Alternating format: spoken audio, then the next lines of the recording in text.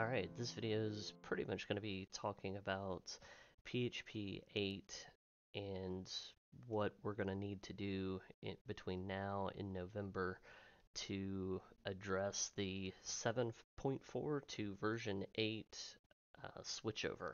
So, to give you a little background here, every 2 years or so, a version of PHP dies. What's going to die this upcoming November is, at least what I think is going to die, is version 7.4 PHP. And I remember the big pushing everyone from PHP 4 to 5 and then 5 to 7.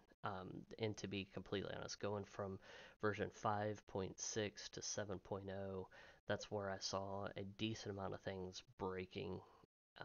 I'm not seeing as many things breaking when I switch from 7.4 to 8, but there still are some things that are breaking. And to be completely honest, fixing it is not too hard. If you understand, it's mostly a syntax change. So your code that you wrote or someone wrote, it doesn't take that long to fix. It's just debugging it and spending a little time. I mean, you obviously have to know PHP on how to do it, but most of it that we've run into is just a syntax change, and it's pretty quick to fix. The problem is that the majority of people don't know how to do that. So let me just give you a little background why this is happening, and it's nothing new. We have here on php.net, and this is something that I look at somewhat regularly. I mean, it doesn't change. You can see they've had a pretty standard release date. Basically, what happens is something is released. So let's take, for example, PHP 7.4. It's released in November of 19.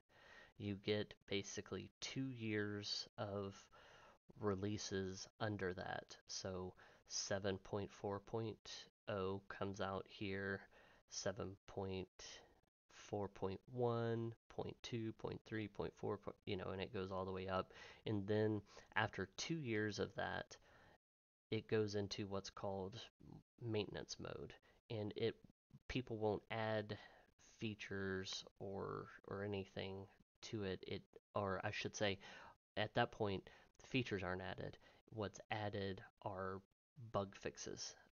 And so this is just 7.4 is released, and they fix things for 2 years. And then you go through 1 year of they only fix stuff if it's a security hazard or a security risk.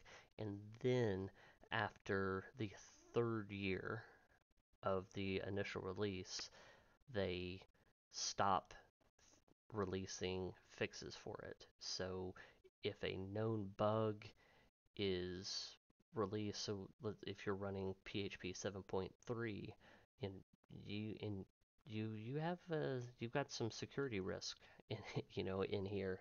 You're running for 6 months with a unpatched version of PHP on your site.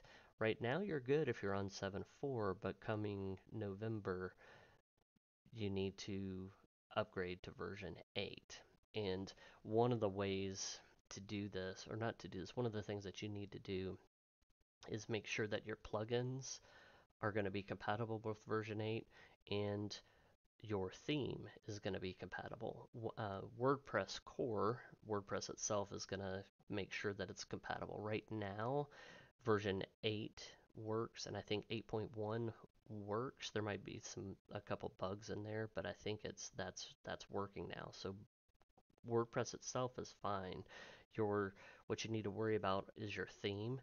Make sure that your theme is compatible with version 8. And if you bought your theme, hopefully you didn't buy it on Theme Forest, because they don't normally update things quite as well as things like if you have the Beaver Builder child theme or theme, or if you're using Genesis or some kind of well-known core, that's going to be safe and up to date.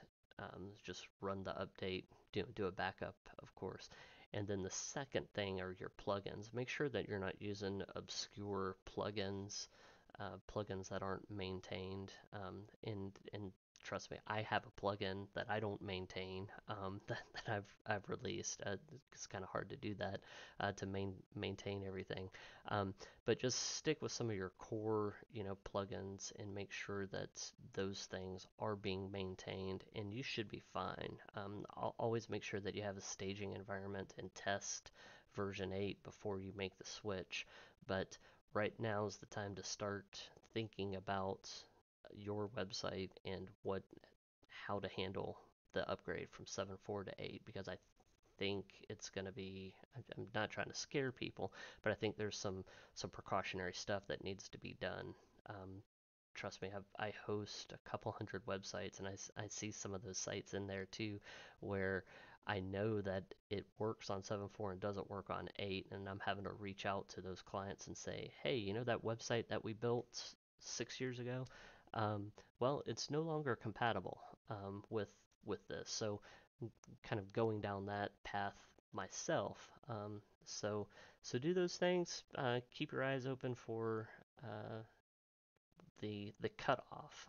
I don't know if WordPress will, come November, if they're gonna cut it or not. My guess is that they will. They keep this up to date. So my guess on in about 5 months we're gonna see this number bump up.